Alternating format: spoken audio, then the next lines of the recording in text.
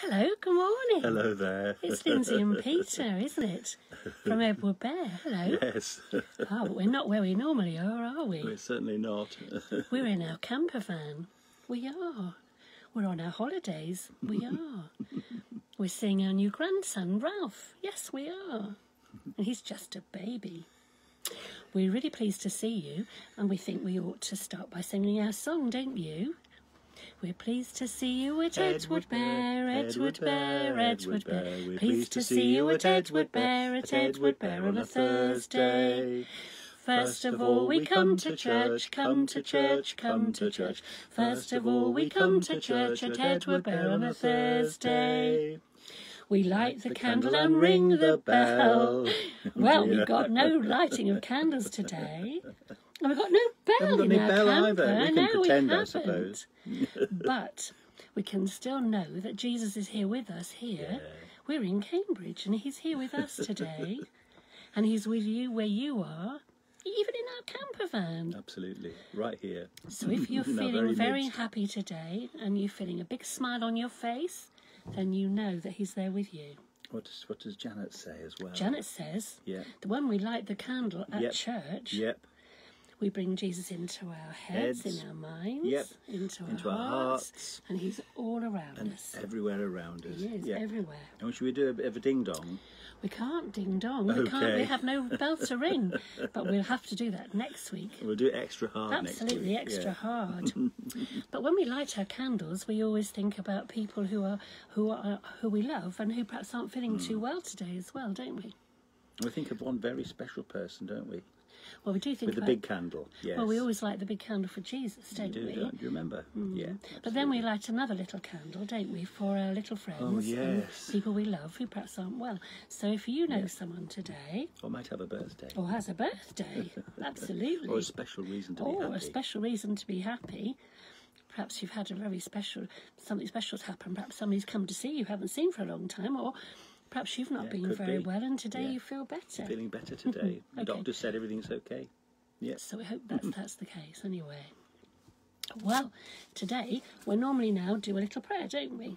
We've been saying a prayer for quite a few weeks, haven't we? We have indeed. Thank you for the world so sweet, isn't it? So shall we put our hands together? Well, let's do that, shall we? We close our eyes and we say, thank you for the world so sweet. Thank you for the food we eat.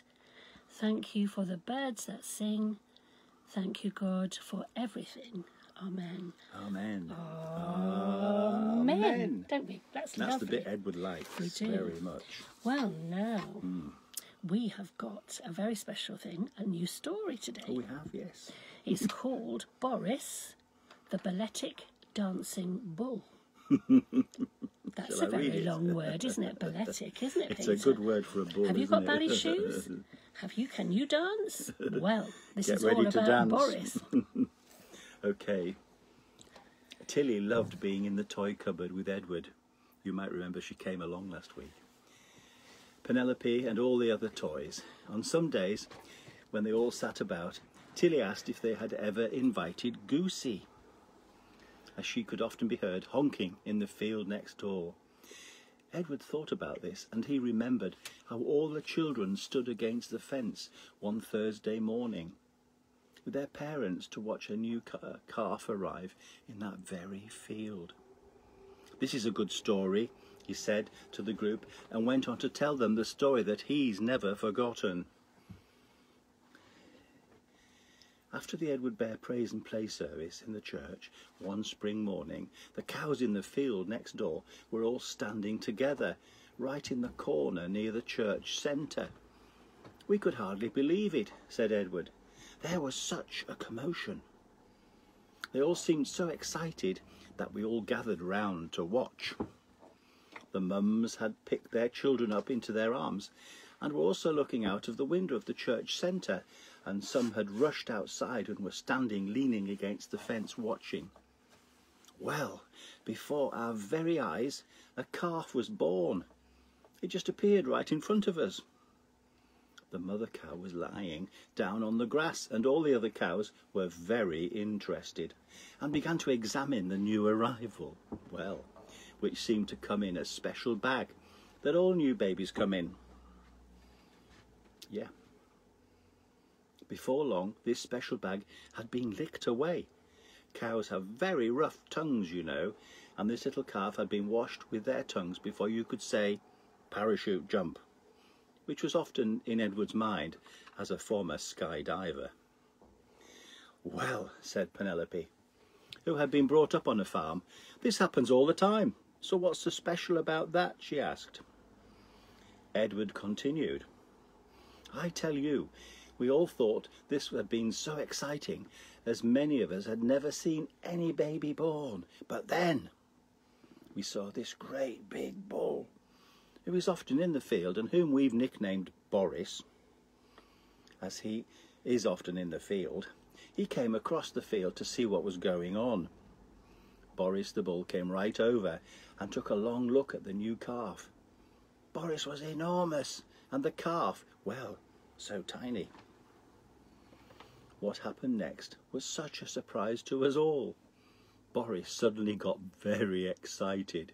He licked the little calf and nuzzled it tenderly, despite his great size.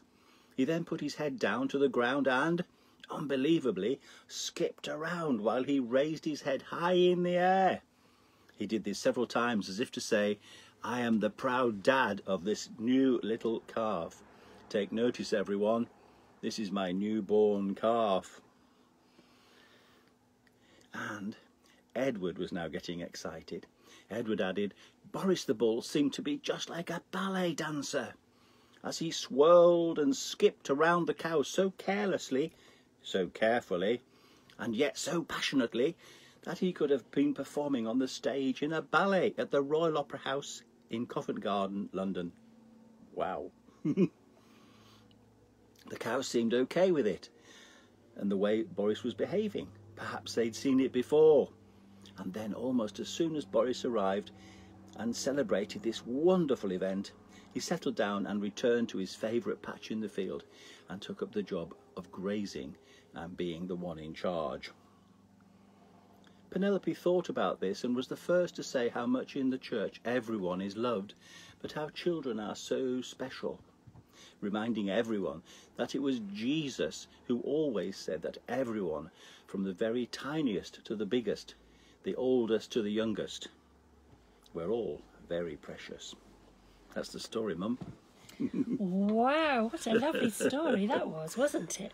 And I remember being there that morning when we saw all the children. It was a very exciting sunny morning, wasn't it? It was, and all the mummies picked up their children and they went to the fence and they looked. Son stayed in the hall and they looked out of the window. They did. And there was this little calf just popping into the world. And Boris seemed such a big bull, and yet he just was so calm and gentle, really. He was so dainty. He was all so 3 proud. tons of him, you know, and everybody cavorting knew, around. They did. They knew what they were doing. And that's like what it's like when you have a new baby too at home. Have all the visitors, don't you? They come and see. It's lovely, actually. Thank you, Peter. We do. We don't cuddle. lick them with our tongues. No, though. not That was really anyway. nice. Anyway, thank you.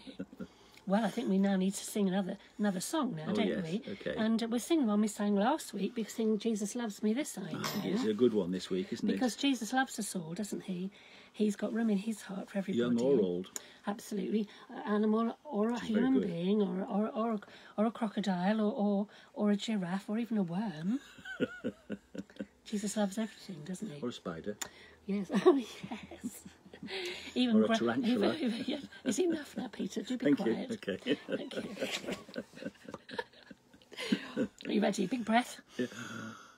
Jesus loves me, this I know, for the Bible tells me so. Little ones to him belong, they are weak, but he is strong. Yes, Jesus loves me. Yes, Jesus loves me. Yes, Jesus loves me. The Bible tells me so. Once more. Jesus loves me, this I know, for the Bible tells me so. Little ones to him belong, they are weak, but he is strong. Yes, Jesus loves me. Yes, Jesus loves me. Yes, Jesus loves me. The Bible tells me so. So remember, When you're feeling a bit sad or a bit down in the dumps, or whether you're really happy, just remember that Jesus does love you. It's good, isn't it? We'll see you next week, and we'll be home in our office. And Edward will be back. And Edward will be there, And the Skippy. bell and the candles and Skippy everything. and everything. So until then, have a lovely week. Yeah, take Bye, care of yourself. everybody.